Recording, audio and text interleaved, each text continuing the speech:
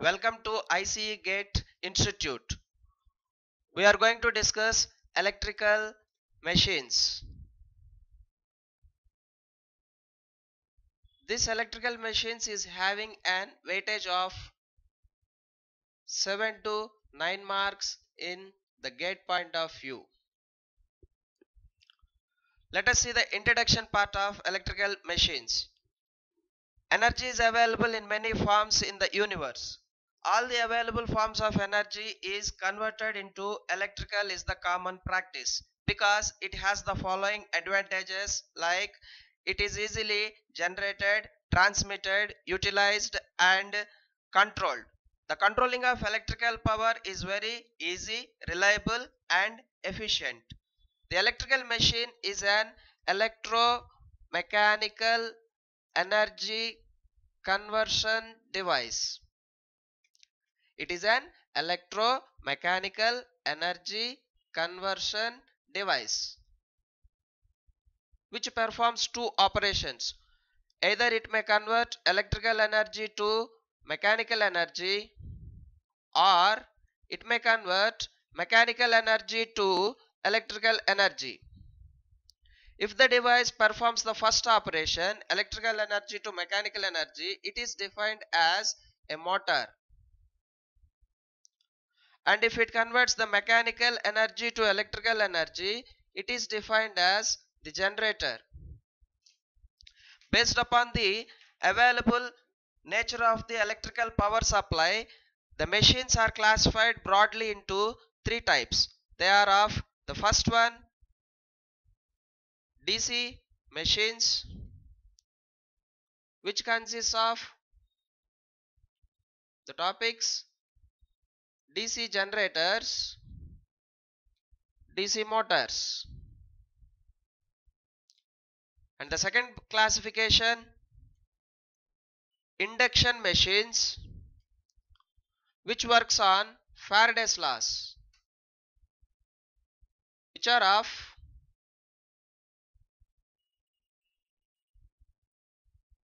induction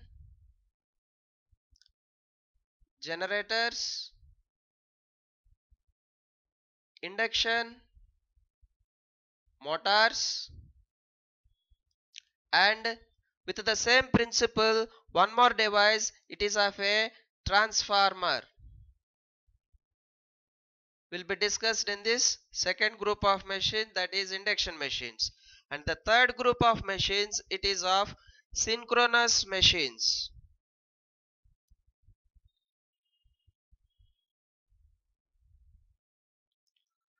in which we discuss the synchronous generators, simply called as alternators, and synchronous motors. The DC machine in the stator, it is of pole core and pole shoe. Here it shows the isometric view of the pole core with pole shoe arrangement. The purpose of the pole core is it holds the field winding. The purpose of the field winding in a DC machine is to give the flux in the air gap. So this portion is called as pole core, and this extension portion is called as pole shoe. Over this pole core, the field winding is placed.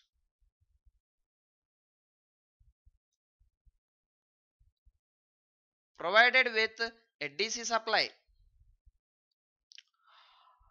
The function of the pole core therefore is to handle the field winding. It is a laminated one, and the type of the material used to manufacture this pole core and pole shoe is CRGO silicon steel, that is cold rolled grain oriented silicon steel. The purpose of this cold rolled grain oriented silicon steel is it minimizes the hysteresis losses because of having low hysteresis coefficient Kh, and a silicon content is added to the steel so that it is of a silicon steel, and the percentage of silicon added is 4%.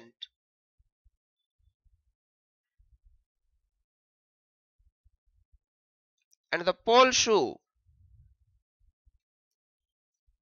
the purpose of the pole shoe is its cross sectional area increases so that the reluctance of the pole decreases, because reluctance S is inversely proportional to the cross sectional area, so that a large amount of flux is produced from the pole in the air gap. And the third important point in the construction is the field winding. Field winding. The purpose of the field winding is it carries the field current whenever it is excited with a DC supply,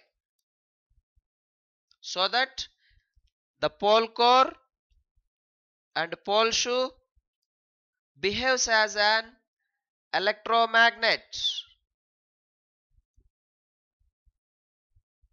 where it can have a capability to produce the flux. Therefore, the amount of the flux in the air gap is directly proportional to the field current IF. In the designing process, this field winding is further classified into two types. Maybe shunt field winding, and it may be series field winding. The shunt field winding should have more number of turns with less cross sectional area, so that its RF value is very high. For series field winding, the number of turns must be small with larger cross sectional area, so that the resistance of the series field winding is very small. So the requirements are, the shunt field should have more amount of resistance and series field should have less amount of resistance to carry the load current. It is made up of with the total shunt and series field windings are made up of with copper material. The fourth part to be discussed is interpoles. The interpoles are the small poles which are located in between the main poles, and the winding which is placed in this interpoles is interpole winding, which should have the few number of turns with larger cross sectional area in order to carry the load current. The purpose of these interpoles is to minimize the armature reaction.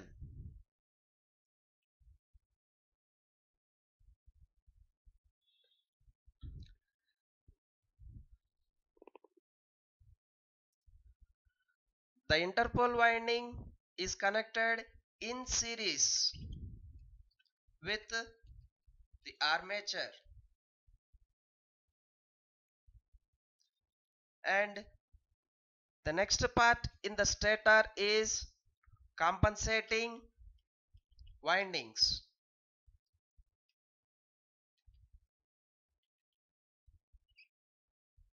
It is placed on the pole shoe face and it is connected in series to the armature.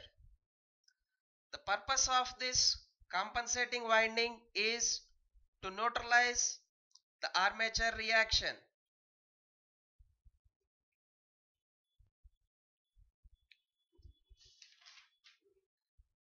And the last part in the stator is of brushes.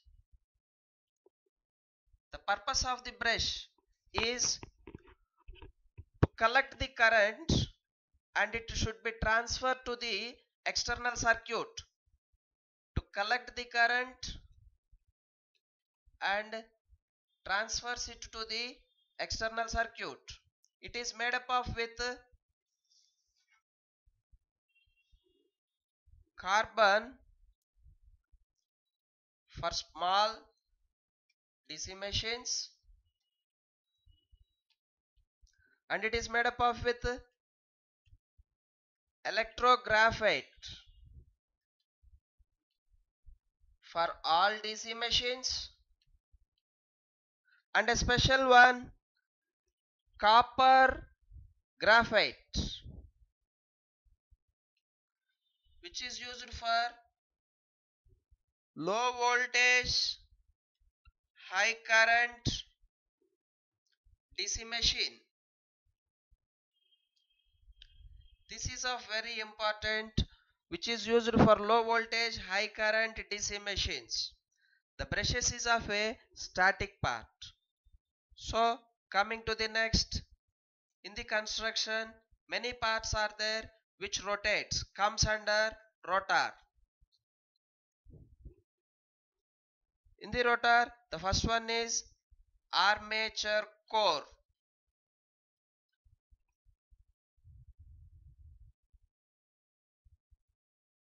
The purpose of the armature core is it holds the armature winding.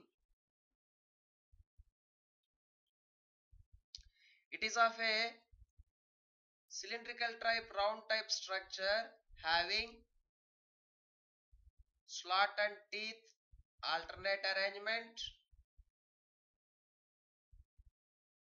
with a laminated disc shape.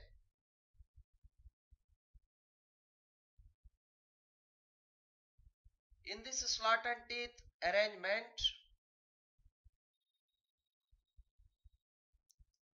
the conductors are placed in the slots like this, so that the armature core is a laminated one to reduce the eddy current losses. Here the armature winding is of two types, maybe wounded in lap winding or in wave winding.